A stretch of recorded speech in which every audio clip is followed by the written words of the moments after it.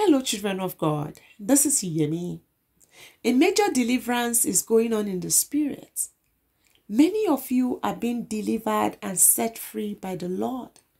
While I was spending time in God's presence, I saw a demon literally walking out of a room.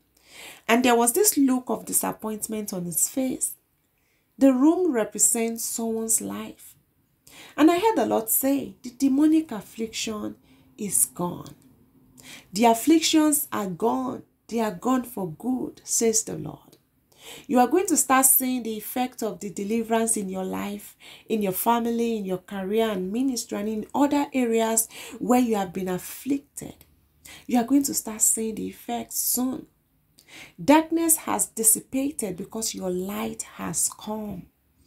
It is your time to arise and shine, and the glory of God will be seen in your life. Oh, thank you, Father. Thank you for your deliverance. I decree and declare that you are permanently free in Jesus' name. Amen. I love you and I'm praying for you. God bless you.